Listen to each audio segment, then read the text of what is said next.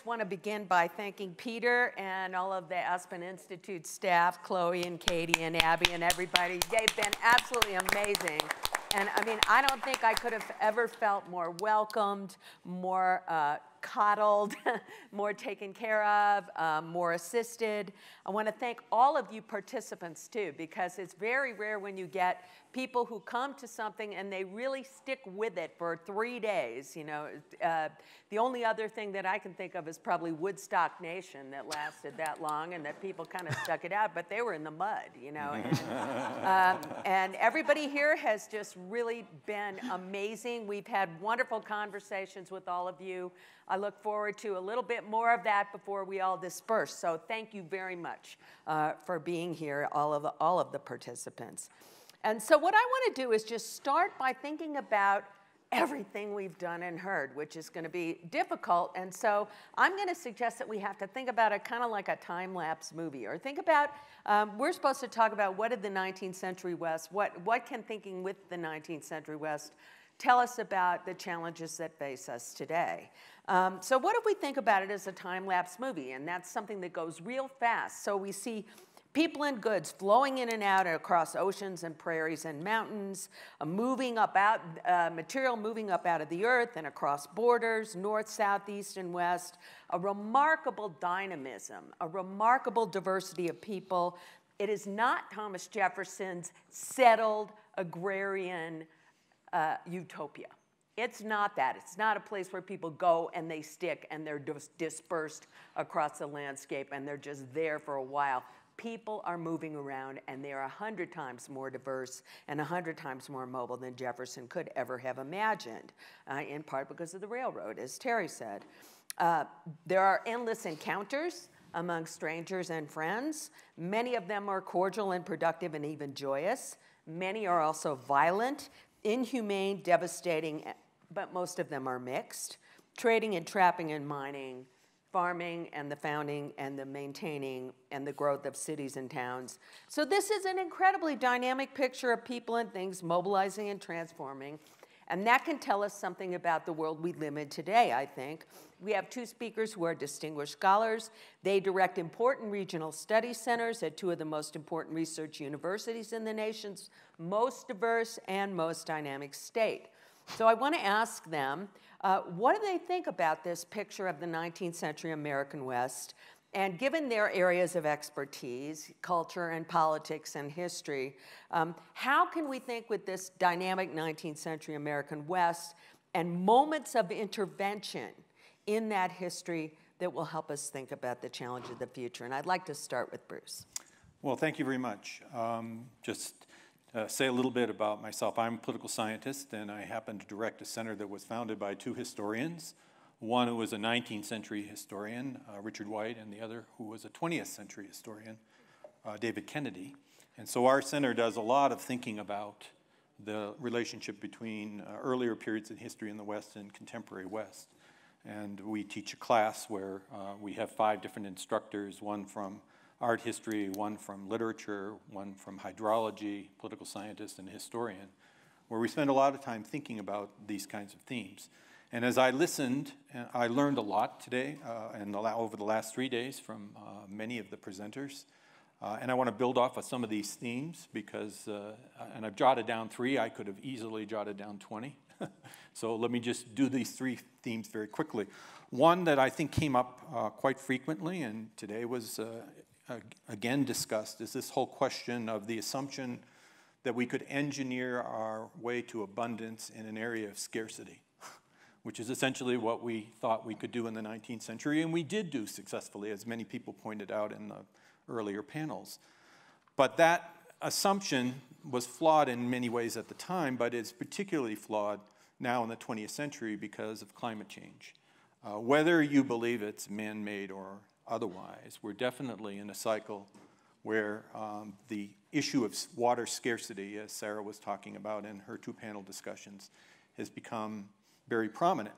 Sarah talked about irrigation, but behind the irrigation is an assumption in the 19th century about the way we would get water from where it was abundant to where it's scarce. And so that basic system was that the mountains were a refrigerator that would accumulate moisture during the winter and store it up there for us.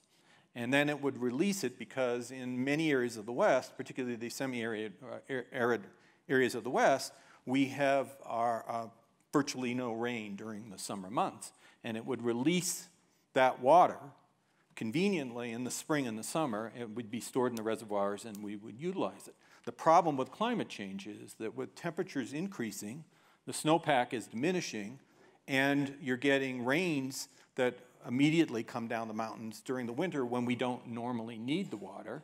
And that means that we've got to find storage capacity either through aquifers or more reservoirs or dams or whatever in order to capture that, because it's not going to stay up there as snow. So that's an example of where we made an assumption. It worked, but it was very much determined by the particular circumstances of the climate, including, as was mentioned by Dan earlier, that the early part of the 19th century was unusually wet, and so there was an assumption that there was abundance when there wasn't. The second, I think, that came across just listening to the history talks is the very strong assumption that the West was there to be utilized, to be managed, to be, to have timber cut down, to have agriculture, to produce economic resources. And it's still very much an assumption of the discussion that we had today. It doesn't go away. But as today's panels talked about, the last part of the 19th century is really the beginning of the conservation movement. And if you go into the 20th century, you get even one step further, right? Which is the wilderness concept, the preservationists, that you should have areas that don't even have recreational uses, are not necessarily there to be viewed like a museum, but should be preserved as wildlife.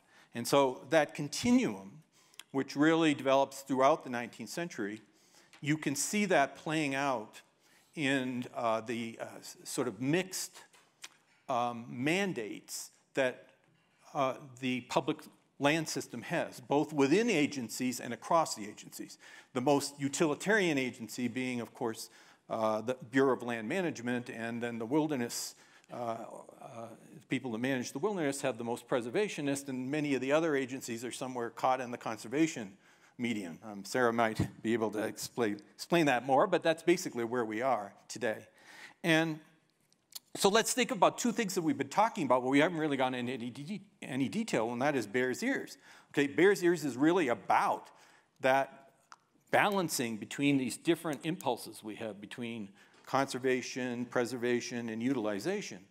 And what has happened, of course, was that President Obama went ahead and did what is a pattern that I could go on and on about, which is the pattern of impatience in the face of division, partisan division.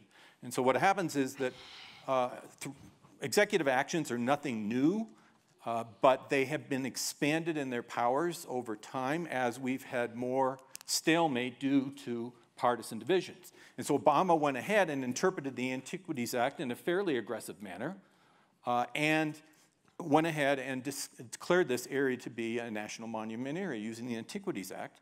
That makes a lot of sense for people who are pro-environmental and understand that the frustration that Congress was never going to do it, then the president has to do it. But you live by the sword and you die by the sword. And if you're going to do something with an executive action, it can be undone by an executive action. So it should not have surprised anyone, whether it was going to be Trump or whether it was going to be any of the other Republican candidates, that they were going to do something about that. And they, through Congressional Review Act and a variety of other things that we just don't have time to talk about, there were a lot of things that were undone, including DACA, but it was really in the cards, because it was controversial to create Bears Ears, that there would be some movement back. And that's essentially what the Trump administration did. It cut the size of the land, right? And now there's some discussion of whether to sell it. The other one is on the fracking, right? The fracking and here it's really hard for the environmental movement, because fracking has actually helped the climate change picture. Because the more we can substitute gas for coal, the better off we are in terms of reducing emissions and doing something about climate change.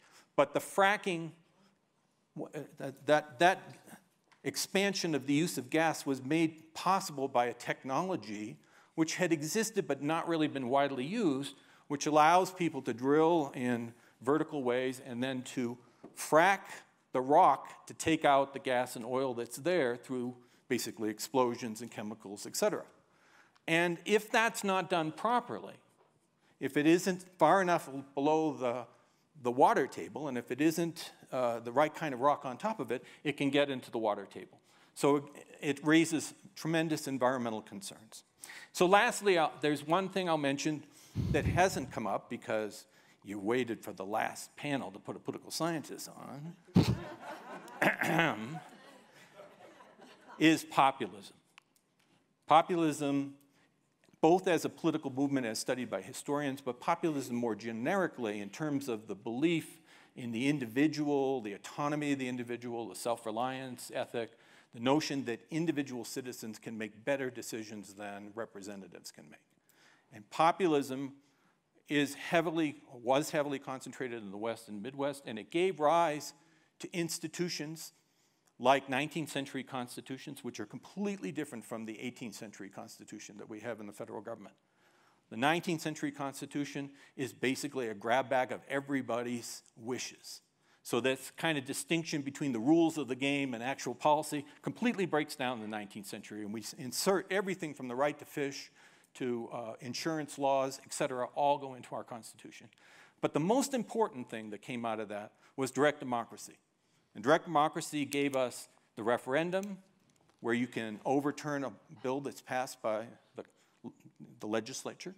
It gave us the recall, where you can get people out of office and not have to wait for the convenience of an election. And the third, and the most important, is the popular initiative, where the citizens can, through the initiative process, get their own pieces of legislation or constitutional amendments on the ballot. And this fits, and I'll finish with this, with the ethos of the West as the source of creativity. Not just Silicon Valley, although I'll certainly talk about it if somebody wants to talk about it, but that's certainly part of it. But it's also the creativity with respect to policy, because we have seen the initiative process. It has its pluses and its minuses. But on the plus side is the fact that initiatives have given rise to things that would not normally or as quickly come out of the legislature. So I think there are really important reasons to study the 19th century. I'm very grateful for the people that do it. And I learn a lot about the facts that are very important as I think about how it plays out in the 20th and 21st century. So I'm so impressed and intimidated a little bit by all these people taking notes so feverishly. And no one has yet asked if these are going to be on the final paper, the final exam. But actually, let me go back to Gingy's opening remarks, Virginia's opening remarks, about where I think it's actually quite fitting that she encapsulated 19th century American history, Western American history, using a cinematic device, a sort of time-lapse, quick cuts across the 19th century. And that sort of, for me, returns to my opening remarks at the first session of this, or after Dr. Koch's remarks, the first session, the first panel we had, where I talked about the Code of the West and the Code of the Western, and how those were entwined in some ways, but how so much of what we understand comes out of Westerns. And then also in her opening remarks, she mentioned that both Bruce and I represent and live in California. And actually that raised an interesting question about California's relationship to the West, and brought a question about the value, something I also raised in my opening remarks, about not the values in conflict issue, which was the title of the panel, but the value of history, and the value of Western history in particular. And I've thought about that in a number of different ways, especially over the last couple of days. Actually, let me ask a question. How many of you think of yourselves as Westerners? Okay. I'm surprised that more hands didn't go up here in some ways. What sort of on the other side of that is when I asked my students at the University of California, Los Angeles, almost 90% of whom are probably from the state of California, almost none of them see themselves as Westerners. Now that may be because many of you might also write California out of the West. Some have suggested the land of fruits and nuts, and not for its agricultural successes. But I tend to think of California as the Westest West, the West only more so, to invoke. And yet most of my students don't think of themselves as Westerners. West is not a category that is particularly relevant to them. You know, it'll come up after if you go through and sort of, well, press them on a number of things, they'll identify themselves by a number of other categories before they get to Westerner, if at all. The problem for me also has been, as Gingy mentioned in my biography, you know, for a long time I've split my appointment between the university world and the museums, the Autry Museum, which I talked about a little bit in my opening panel too. And you know, one of the problems we face at the Autry Museum is who's going to come? Who, you know, we get people from all over, but obviously principally the Los Angeles area is where we're looking to draw people from. Who's going to come to a Western history museum in a world where the West or Western history may not matter in the way that it once did or does? Now, we heard yesterday about one vision about how Western history mattered, or matters still. Marnie, in her remarks at the last panel, talked about a vision of how Western history mattered a great deal, that she sort of invoked Teddy Roosevelt and Frederick Jackson Turner, and the notion of both the West and the winning of the West is, in Roosevelt's terms, as something that was celebrated as the core of what made America great.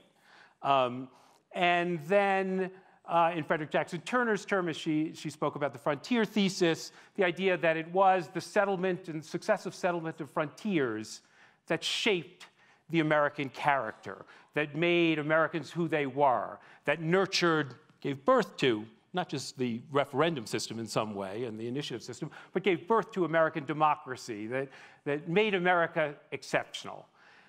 That as historians have abandoned that framework, the struggle is left sort of, so why study Western history? What matters about Western history? What lessons can we learn from the 19th century American West that still matter, if not the old Turnerian or Rooseveltian kind of vision of what mattered?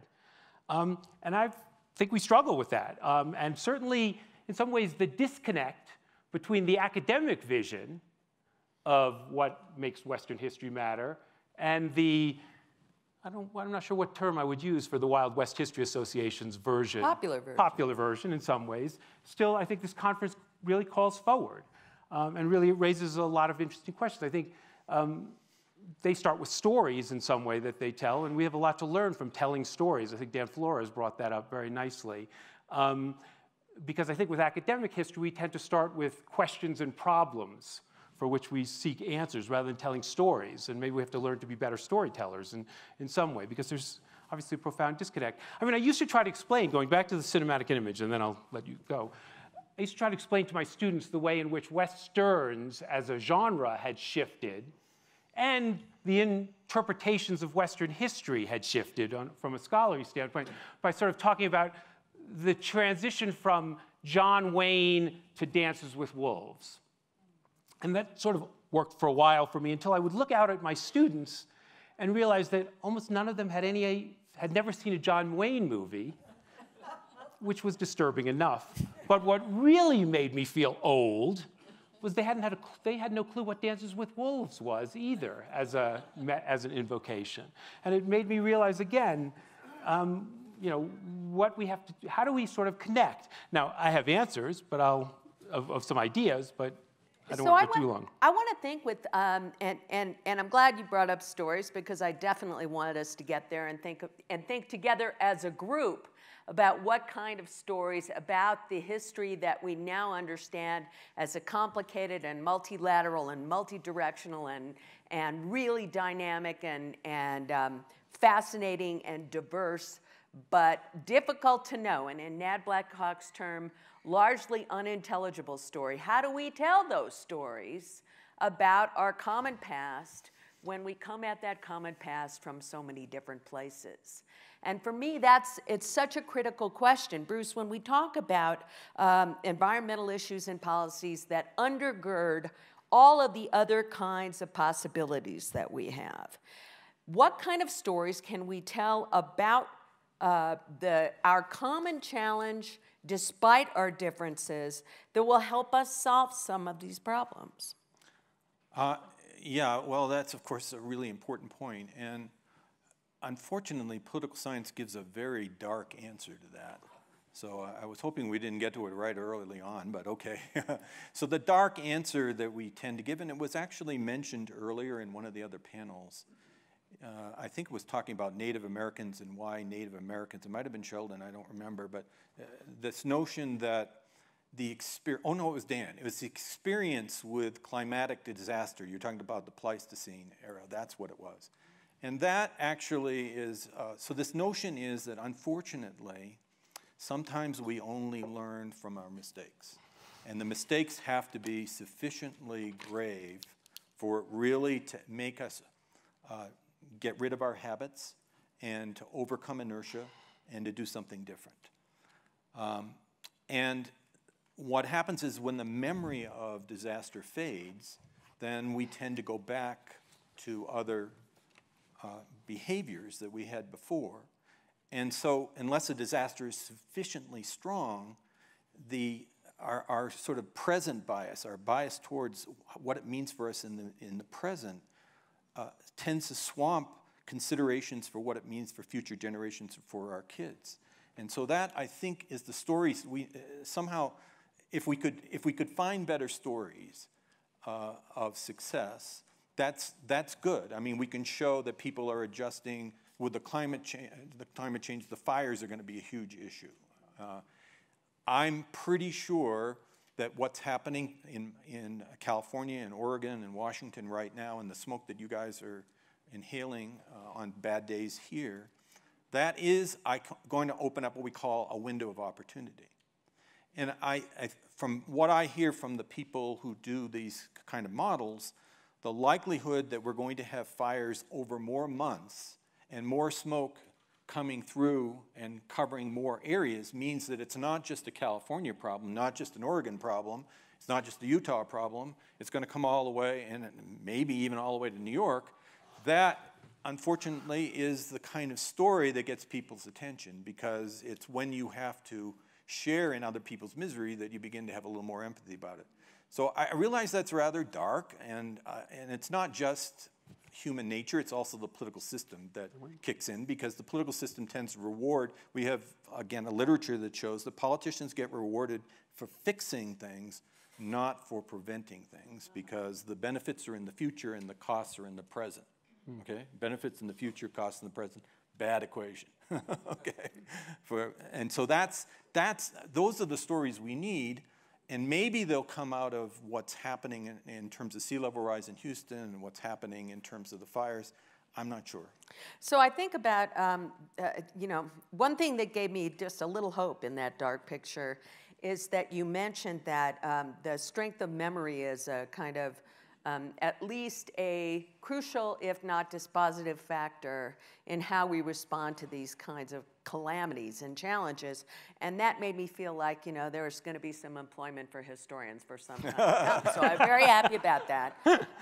But I want to think, too, about, the scale of these challenges, okay? So it's not just, this may be one reason, Steve, why our students don't think of themselves as Westerners, because they realize that the scale of things that face them is both intensely local and enormously trans-regional, if not global. So the longer those smoke plumes get, the less likely people are to think in terms of a regional container. Or the students that you have at UCLA are highly, highly likely to be, if not themselves immigrants, 1 or 2 generations removed from immigration to this country from somewhere else, or be understood as immigrants because they're non-white students. Or as in some way, non-normative. So they have other ways of understanding their identity and thinking too about solutions to problems. Mark's story about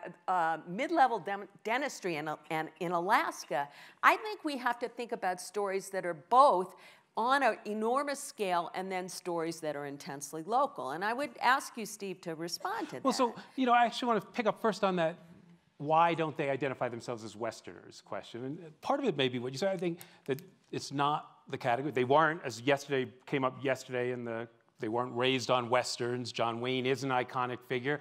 Their personal backgrounds aren't necessarily deeply rooted in the western part of North America, going back for generations. It may also be because, in some ways, they think of the West as something that is out there and back then. That the West is a place that you have to go east from California to find.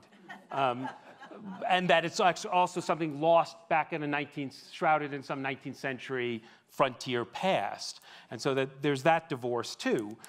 But, I mean, I'm struck by Bruce's line about, do we only learn from our mistakes? Which gets me back to the question on the value of history too. Going back again to the Turner thesis, or to Roosevelt's view, or to, I think, what we heard yesterday, there was a sense, and this is in the write-up for this conference, I believe the word celebrate was there, that we were here in part to celebrate a history, and to sort of to look at the 19th century and to celebrate that history. And that's certainly, in some sense, the Theodore Roosevelt version of it. And to some extent, certainly the Frontier thesis celebrates that history, even as it laments the passing of the frontier era at the end. Well, but I think it's an intriguing word to think with. What purpose does history serve? Are we here to celebrate it? Or, the critique of academic historians is that we've turned it into too dark a story, and it's become a sort of denigration rather than celebration. Evidently, we got nothing on political scientists, so you got. They're darker still. Yes, but, we are dark. It does. Again, get to the larger kind of quandary of what is the purpose of knowing history? Is it to celebrate the heroes of the past? Is it the reverse of that? Or can we only learn from our mistakes? Is history, and Western history in particular, simply a sort of story of wrongdoings, a march of folly, from which we maybe can do better in the future because we learn not to repeat those mistakes? I'm skeptical about that framework of history repeating itself. I love the quote yesterday. I can't remember who brought up Mark Twain's quote, that history doesn't repeat itself. Eric, thank you. History doesn't repeat itself, but it rhymes. What are the rhymes that we can find, though, in our 19th century past that do allow us to go back to the questions that you raised earlier, that might allow us to live more sustainably, and, going back to the project that I'm intrigued with or working on, that might allow us to live together more harmoniously. So I really want to pick up on that in a very deliberate way, because I want to think about this question of how we celebrate heroes. And one thing I've been struck by through all of the conversations and all of the stories that we've told over the last 3 days is that somebody who is a hero to one person is by no means a hero to another. And this is where the concept of celebration becomes incredibly complicated. So on the one hand, we can say, John Sutter, we're sitting there listening to Roger McGrath, tell us about this extraordinary discovery of gold in the mill race at Sutter's Mill, in what is now Sacramento, California, and for a long time that was told as a historic story. And Steve's colleague Ben Madley would tell you that this is by no means a historic story. This is the opening to an extraordinary genocidal tragedy. Or the way Kit Carson was talked about by Hampton. Exactly, so we have, these heroes are not uncomplicated. They are not heroes to everybody. They can be celebrated in 1 minute and then absolutely deplored in the next, and it is not for bad reasons that this happens. So if we wanted to have a conversation about whether we can all get along, whether there can be abundance for anyone when there is scarcity for everyone, I think that creates stories that we've got to find a way to be able to communicate across differences where some people actually do lose out when others win. How do we tell those stories in a way that brings us together with our common humanity? Can I give a political science take on this? I'm sure it'll be cheerful, right? No, actually, I'm sorry. It's my role. I'm the dark lord of political science. No, I think there's a serious question that comes as a result of both good history and good investigative journalism, which is, how do we govern without myth? How do we govern without myth?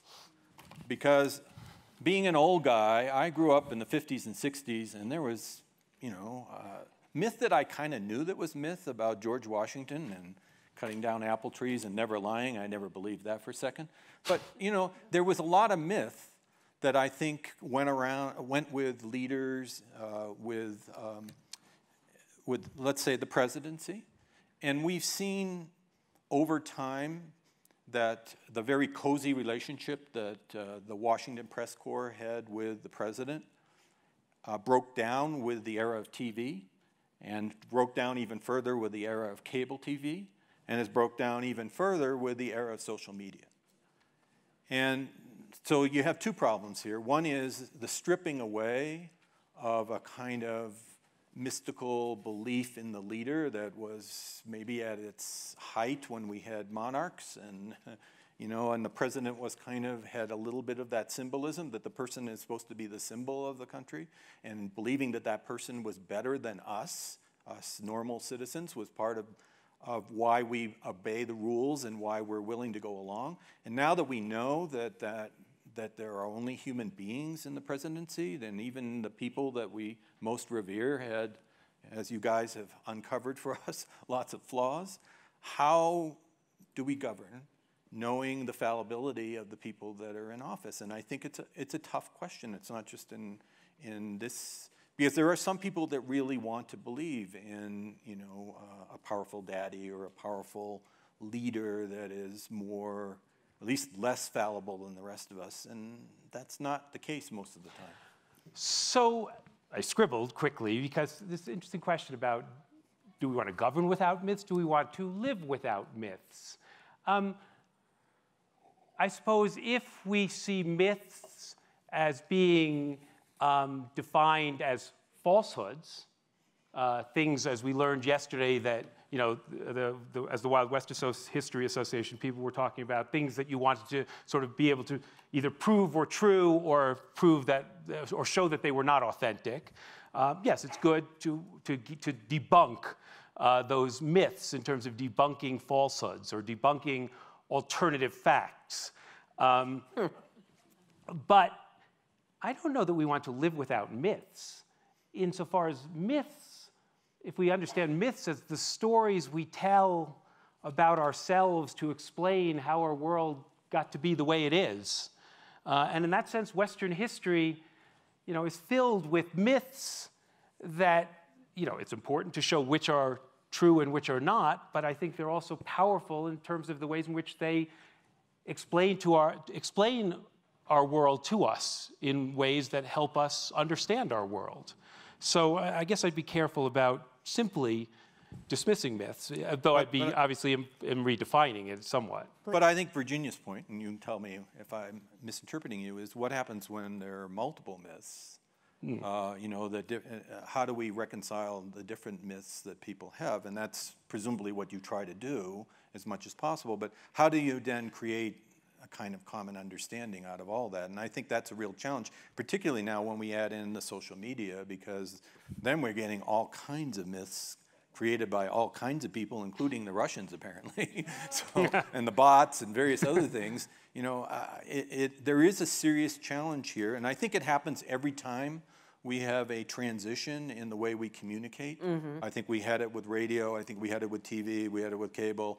Social media, though, I think is the most substantial shift in the way we communicate of all the shifts that have come to date. And I don't know how we get out of that any kind of common understanding, because what we do is we silo, and you see it with the kids in college. They're siloing into certain groups, and they don't get exposed. And again, I'm going to sound like an old guy, and I am an old guy. We did have three TV stations. When you explain this to the students, and you explain that you had to beat your brother or sister to the dial to change it, that you didn't sit there and click things, they go, really? But the point is that there was more of a common source of information and knowledge. That's gone. We're never getting it back. We're going to be, if you want, you're going to be a super citizen like me and constantly read about politics, or you can be a citizen slacker and not read anything, but simply, follow wrestling or whatever it is that's your interest. How do you create any kind of common civic culture out of that? Well, and that, I mean, that is now the question that I'm really trying to dig into as much as possible here, because I think, you know, Steve, your mention of alternative facts, I think what we have to do is reject, you know, as a historian, I categorically reject the idea of alternative facts. But what I do accept is the idea that facts are always selected to prove a point. And so if you're telling one kind of story about a heroic actor that is, you know, that you happen to admire and idolize for whatever reasons, that probably have something to do with self-interest and wanting to see your own reflection in the historical mirror, then you pick a certain set of facts. But if you are a person who comes at that story from a different direction, you're going to be able to tell your story using things that did happen in that same historical context, but in a different order and probably selecting different things. So how do we tell a story that will give us at least a common language, if not a common culture? I mean, I don't think we're going to get to that, and I'm not sure that I want that. I don't want that. I don't want everybody to be like me and some, you know, boring suburban housewife who also, you know, writes books about things that are true and then makes up stuff that didn't happen. You know, I don't think that would be a very interesting world to live in. So maybe this is a challenge that we can open up a little bit. Well, I mean, look, again, now we're really going to the biggest questions about writing history and thinking about history and what our obligations are as historians to try to, obviously there are selections that we make, and the records, the archives also limit what you can find in some cases. But I think we have the obligation to try, as historians of the American West, to try to tell the story from as inclusive and broad a point of views as possible, to bring as many different stories together, let them collide in the ways that they need to. It's a real challenge.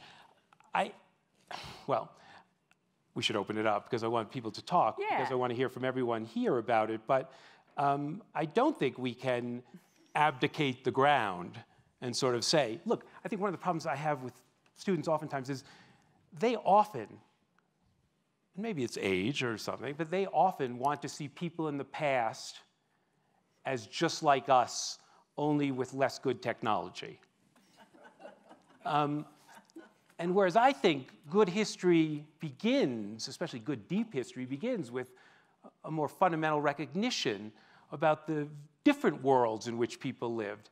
The other day, I can't remember who invoked the idea of presentism. That was Hampton. That was Hampton, yeah. Okay. So you talked about, you know, presentism. I often draw the distinction between, historians are always present-minded. We're always asking questions about the past, filtering it through present-day concerns and understandings. But I think there's a real important difference between being present-minded in how we approach the past and being excessively presentist, where we impose entirely the value and the world that we live in on the past, and we don't do justice to the very different sort of worlds in which people in the 19th century lived, and sort of trying to understand, in some sense, the world as they inhabited it, understand it. Another cliche that, I don't know if it came up at this conference, but you know, the idea of the past, we did hear the past is never past, or the Faulkner line, but I don't think we got the past as a foreign country thrown out yet. But I think that's a crucial way to think also, to remember the 19th century American Western history they're not just like us. Obviously, there are important ways in which they are, but the people then lived in very different worlds, and we have to be careful to understand those differences. Okay, well, I think we really do need to open it up and start hearing from people. So let's get the mics up and get them around. And I'm going to ask you all to please, if you can, be concise in your questions. We aren't always as concise as we'd like to be, but I'd like to hear from as many people in the time remaining to us as possible. So I see Sarah way back there.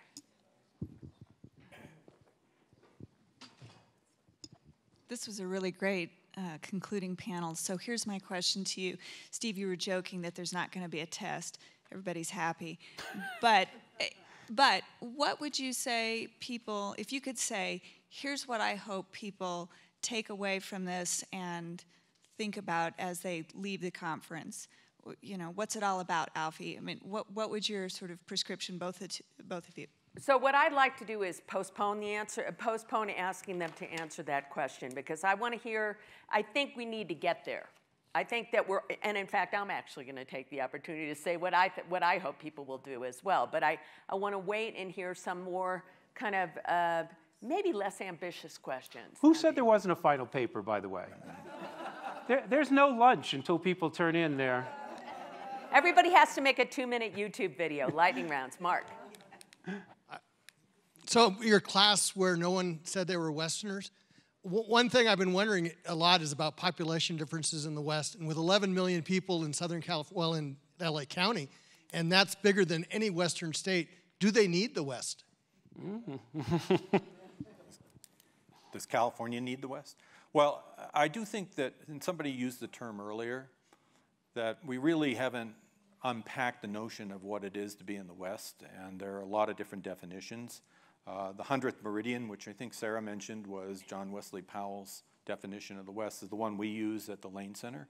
But I sometimes think, why didn't we use the Continental Divide, or why didn't we do it in terms of topology? There were a lot of ways. The Mississippi River? Yeah, or, you know, so obviously the one thing that I think is important to realize is that in some very critical ways, the West is distinctive. And that maybe is part of what creates the common story, is that there are distinctive challenges in the West because we're living in basically an area that's very hard to sustain without an enormous amount of work and engineering.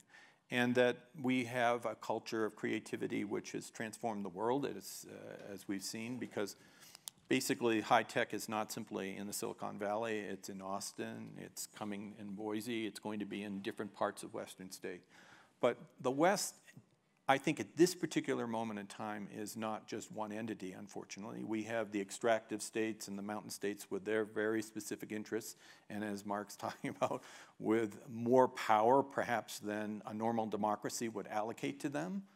We're a very unusual democracy in that we give electoral and Senate representation in disproportionate amounts to the rural areas. So in some ways, it still is Jefferson's world. Yeah, in certain parts of the West. And then you've got the highly populated, underrepresented high-tech West, but you know, they have a lot of money resources, right? So the question is, and this becomes a problem when you collaborate on energy and water, right? And Sarah was talking about it with the Colorado River. You know, how does California get to dictate what the growth rate is of Las Vegas or other cities that are using that water? And then it comes to the energy. I mean, it's very clear as we look forward that we have to, you know, provide the energy. We're increasingly in need of electricity. Everything that, all the computers and phones that we all use mean that we have to develop our energy resources. The sensible way to do that would be, and to have a green economy, is to have the extractive states that are living in the plain areas, which has the most amount of wind, to do more wind resources and to transfer that over to California. But you know that's really hard to do because the transmission lines are hard to build. People don't want to have transmission lines.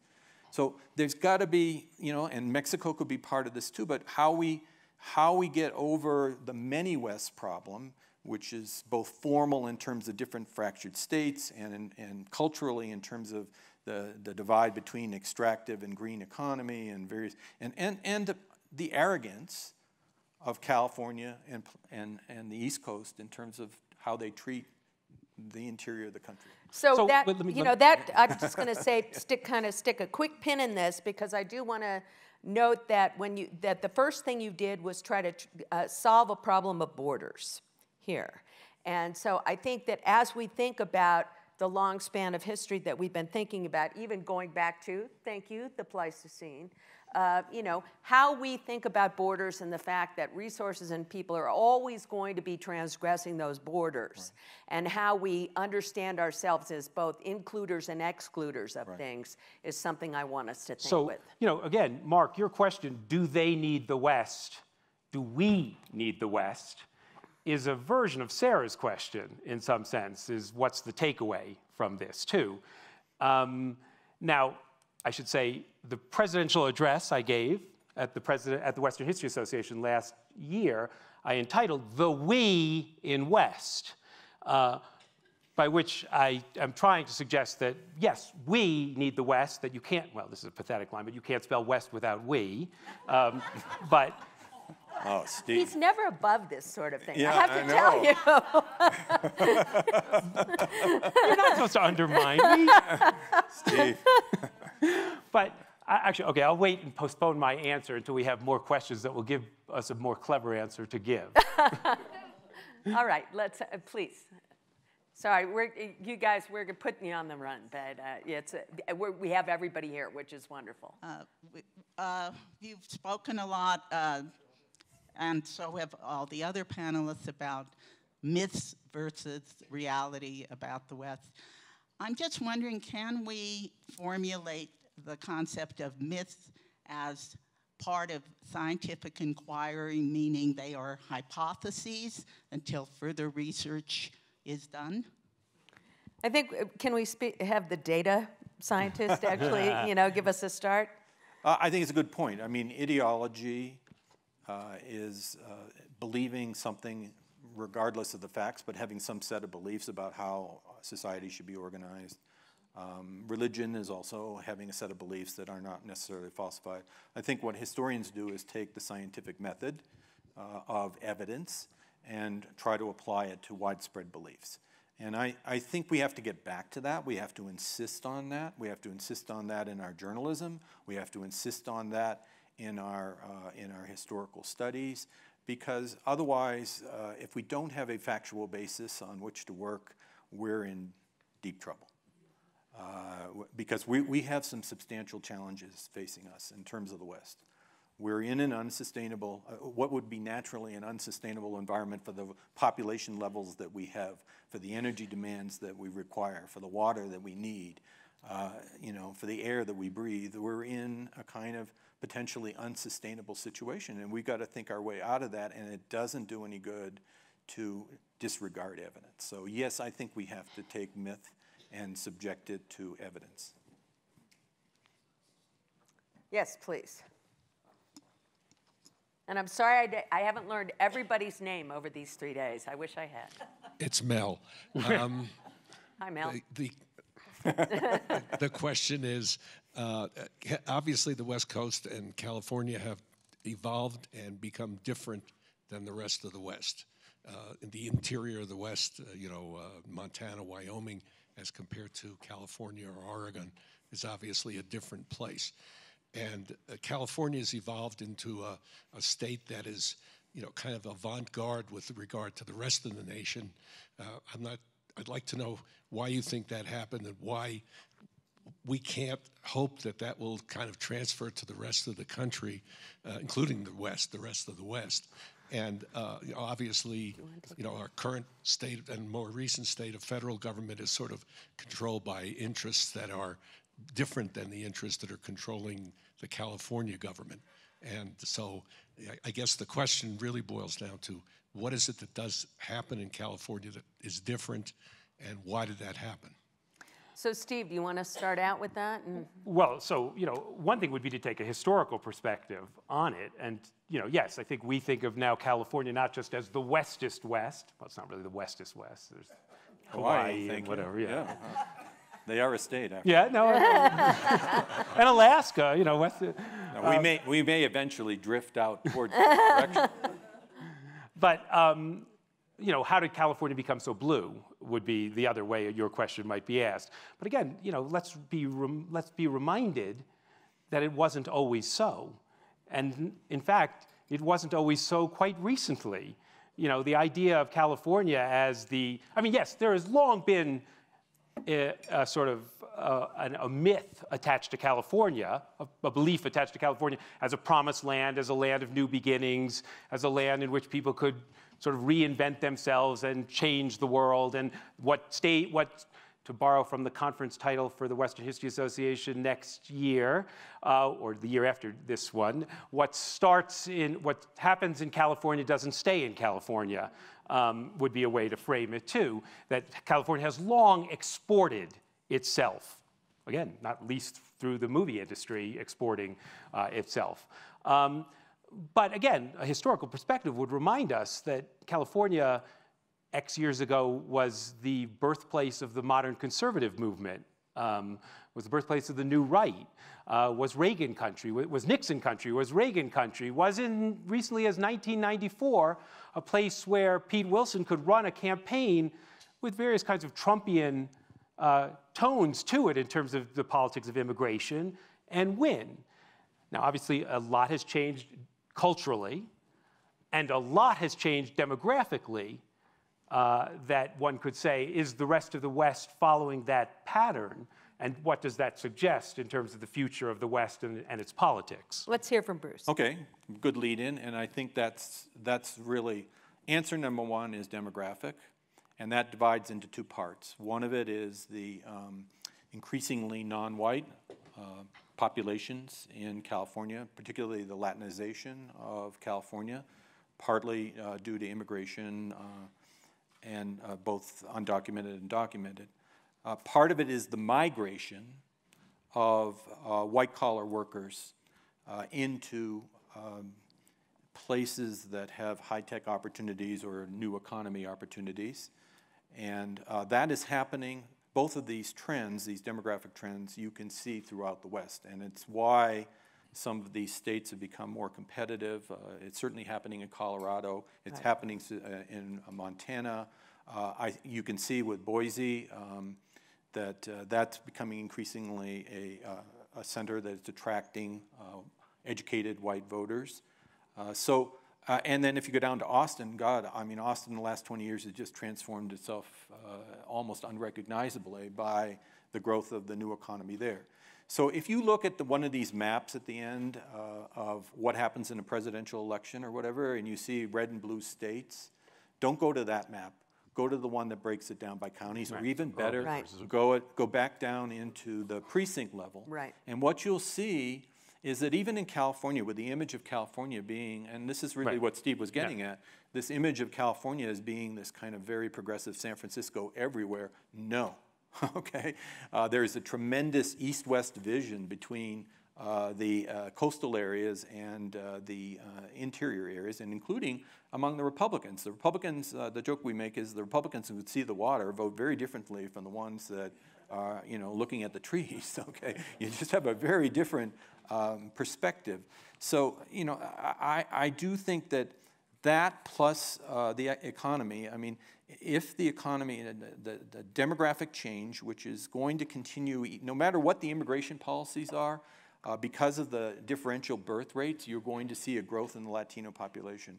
And I believe the migration of workers, though, I think it would be a good thing if more people moved out of the Silicon Valley, got out so that we don't have as much traffic and it isn't quite so expensive, and they start moving into these wonderful cities throughout all the West.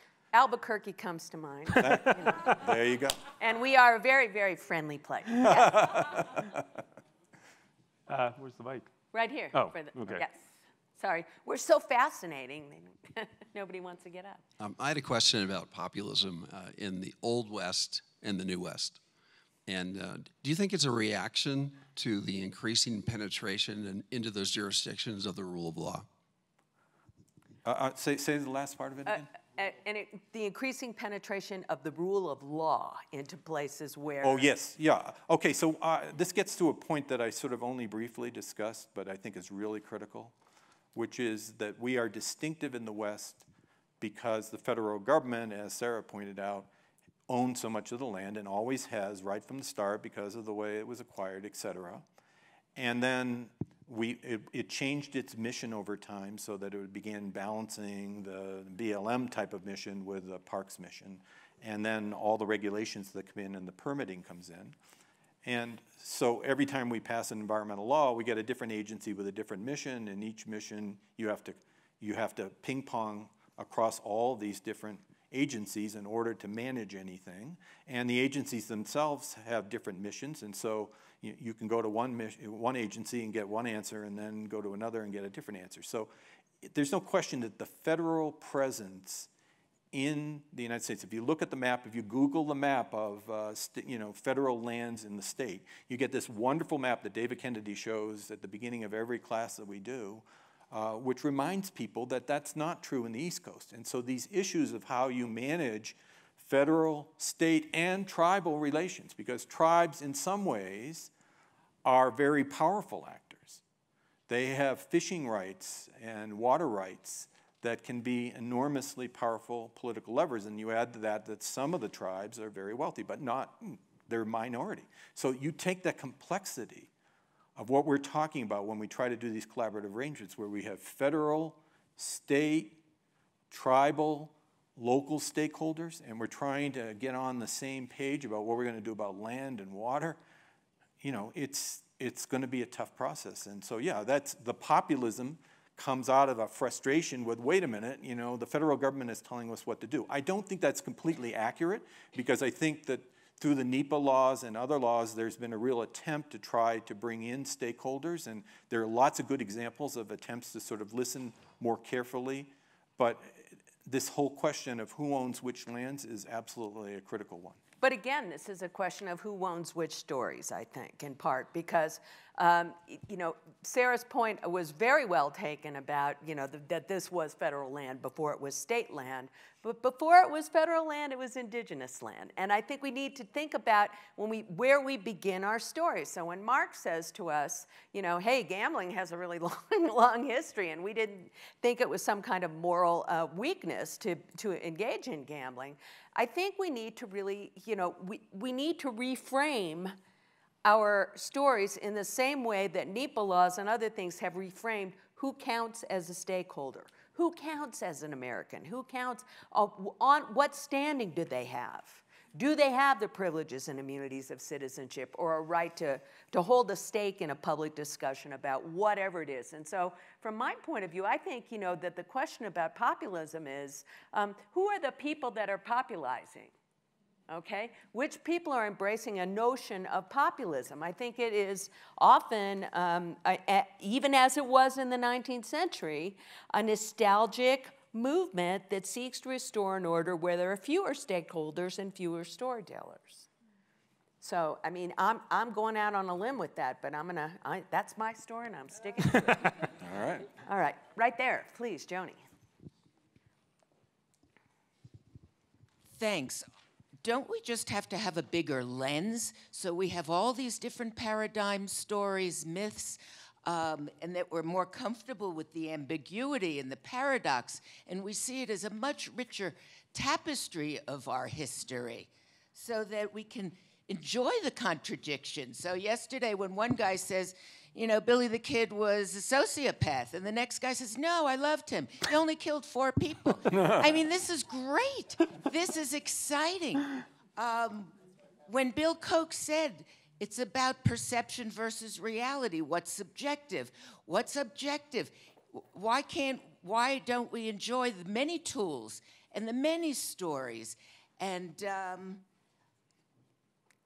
can we leave it at that? And yeah. it's trying to hear from many just the people black and and white thinking. Yeah. So, I mean, look, one question is, the we in West Oh my God. should be large, is a large circle. It includes us all. Going back to my students, they're all Westerners.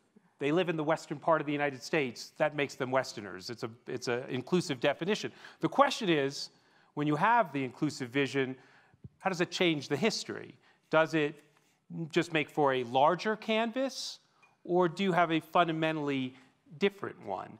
At the Autry, we use the metaphor of convergence as a way of thinking about how the peoples and cultures of the West sort of were a weave in which the strands, you could still sort of identify the strands, but the weave sort of made for something that was sort of a much more interesting kind of picture, or in that case, an interesting history.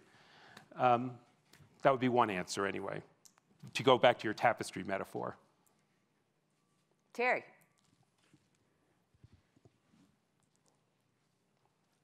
This is maybe just going back to Sarah's question earlier. I'm wondering what we've learned about how to resolve the many conflicting values that exist in that exist today, partly because of the 19th century, but also because of how wealthy we are, how we communicate. I was taken back when Dan brought up the example of the American Prairie Reserve in an earlier session, and it's this great example of what appears to be, how could anybody be opposed to it? They want to bring back bison and so on. And yet, if you go to the communities where this group is trying to use markets, they try to buy the land, but there's a huge amount of federal land involved, and so they need to get some changes in the management of that federal land to achieve this American Serengeti. You go to those communities and say, what do you think of APR? And I can pull up an email from one of those people I got a couple of days ago. They're going to say, it's rotten. They're changing our way of life. And what I've thought this whole time is how, in a sense, we look back at what the Indian history, and again, here we were saying, we want to change the way of life out here. What have we learned about how we can resolve those conflicting values? So I want to say something about that, just from the point of view of how we narrate history. Is it a series of episodes of individuals who are defending their stake, whatever it might be? They can call it a way of life. They can call it a piece of ground that they're standing. There are going to be different metaphors for that. There are going to be different ways of understanding that. But is that the way, is that our kind of fundamental origin story of individuals in the Hobbesian world where life is short, nasty, and brutish, and everybody is competing with everybody else? Or are we going to tell stories that are about the benefits of exchange? And I mean, maybe your story about the benefit exchange is the more freely we can exchange things without impediments, the better off we will be. So that's a different way of understanding how humans frame their relationships. And I've thought about this. For years, I've taught classes about food in American history. And we have had the benefit of some mighty good food, I will say, over the last 3 days.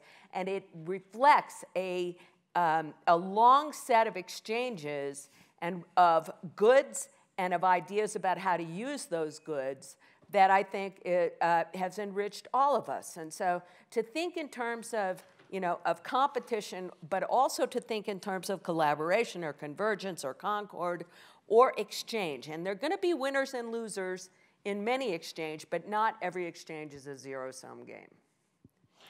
So one thing would be, though, and this, Terry, I think we do have to speak to one another and not at one another or apart from one another. One of the things I really applaud about this conference is it's brought together a diversity of viewpoints. I kind of wish, and I realize it was somewhat outside the control of the organizers, that we had had a conversation that sort of brought the Western History Association, as it's been represented at this panel, at these various panels, and the Wild West History Association into common conversation with one another, as opposed to sort of almost on the separate day. That would be one way to sort of advance the conversation, to sort of create a larger we in West in which we talk to one another. Look, one of the quotes that I come back to is from a 1939 Federal Housing Agency report for the neighborhood of Boyle Heights in East Los Angeles, which was then one of the most heterogeneous, diverse neighborhoods in the world, really, in terms of just the diversity of people living there. And the federal agency basically comes in and they decide to redline the district, meaning to make it unfit for federal loans, on the grounds of its being, quote, hopelessly heterogeneous. Hopelessly heterogeneous. It seems to me that poses the challenge for us. Is heterogeneity hopeless? Or can we get along? Is there a past and a future that gives us guidance to a more hopeful heterogeneity? I think Western history, while it is filled with stories that suggest the hopelessness of heterogeneity, that suggest the conflicts that will engage, that have been engaged because of diversity. I think the Western history also gives us stories in which people do find ways to overcome their differences, to speak to people with whom and to have productive conversations with people with whom they had been fundamentally at odds. Now, many of those things fall apart.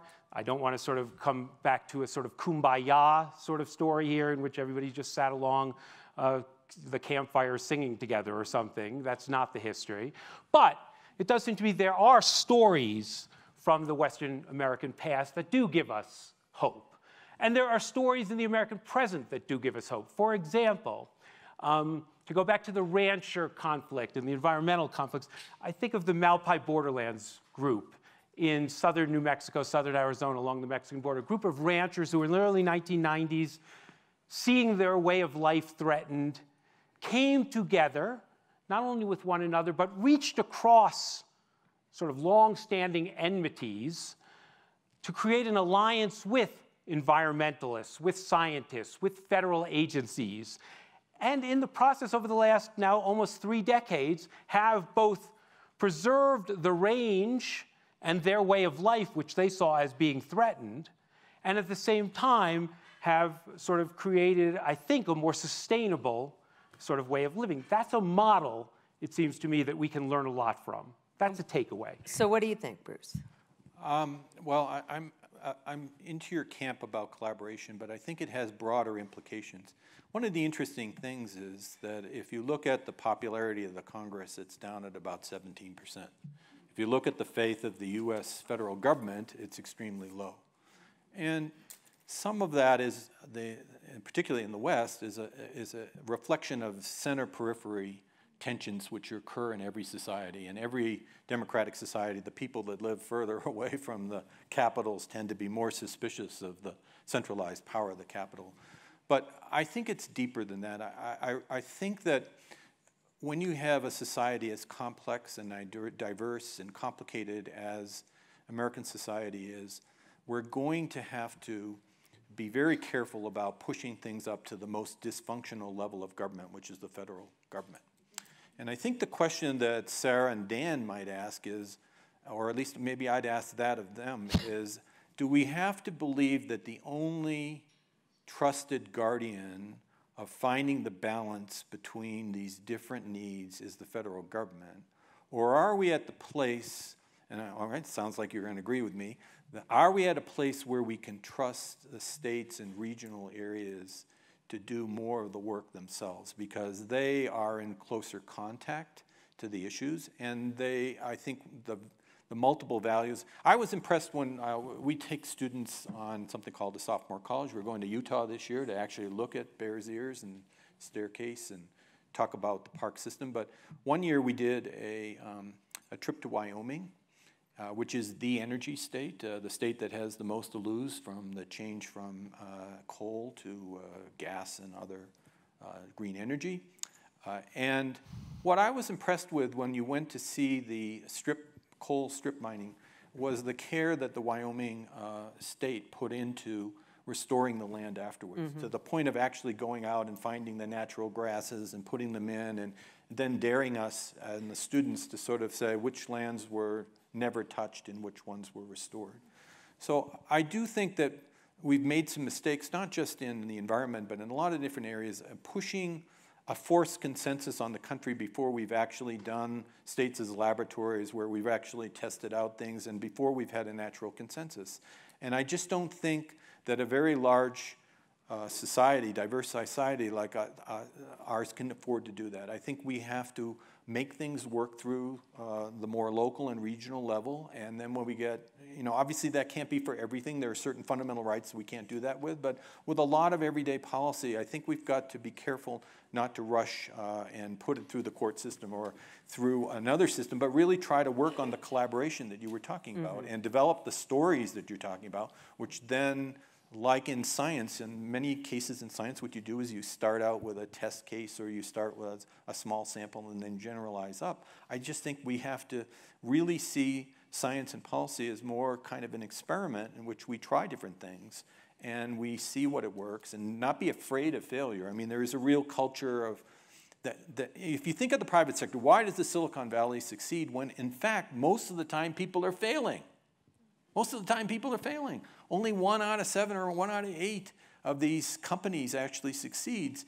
We don't think of that as a loss of public revenue, but let's not forget that they're getting tax benefits out of all this. So you're actually subsidizing this failure, but it doesn't send you to the same sense of outrage that you might have if the government incorporated or the government actually invested directly in companies and succeeded in failure. So we think of tax money very differently, but in order to succeed, you have to fail. You have to fail. You have to learn from failure. And in our ethos of capitalism, that's embedded very deeply, but in our ethos of government, it's not. Why? Why? So I think that, one conclusion that I would come to is that there are different scales at which stories are persuasive. Okay, so if we are telling an origin story within our tribal group, that's a story that's very persuasive because we've lived with it our whole lives, we've heard it, it still matters to us. That story may or may not translate across geographical or cultural borders. Some stories can scale up. And I think the language that we use, and we think about what are the commonalities that we can invoke that might help us translate our seemingly competitive interests into a common ground. That's, to me, a really critical question. And I think about some work that I've been doing. You're talking about current solutions. Some work that I have been doing at the University of New Mexico is involved with something that comes from our medical center and our people who are involved with public health. And they speak in a language that comes out of a phrase that started becoming current, I think, in the early part of this century. They talk about social determinants of health. What are the various kinds of things that help us understand whether we're going to live longer and more desirable lives and have an understanding of abundance that is maybe not about having much, but about wanting less? How do we have these common terms about things that are in our common interest? And this was a language that cut across disciplines in the university. It cut across economic boundaries. It cut across public, the sort of town gown kinds of things. So we began to develop very localized responses to some of these challenges to having healthy communities. And I think, people want to be healthy. They want to live happy lives. They want to get what they want, and maybe they should want less in a world where abundance is messing us up. So I think we have to develop language where we see those common interests and then find common solutions to them. I would ask the audience if you've got some closing comments for us, and we got a couple more minutes before we have to wrap this thing up. I think the minutes are diminishing as we So speak. then let me quickly echo what Gingy said at the outset. First of all, to thank everyone at the Aspen Institute for putting this together. It's really, it's been an incredibly rich several days for me. I know it's made me think anew about the American West, past, present, and future. And I do think, as I said, it's a model, it seems to be what we've done here about, I don't think we've come to I'm eagerly looking forward to your final papers over cocktails and lunch. But I also, I'm so excited that one could come together, people with differing ideas, differing viewpoints, but that the Aspen Institute has really given us a chance has brought us together. And that does give me hope about our possibilities.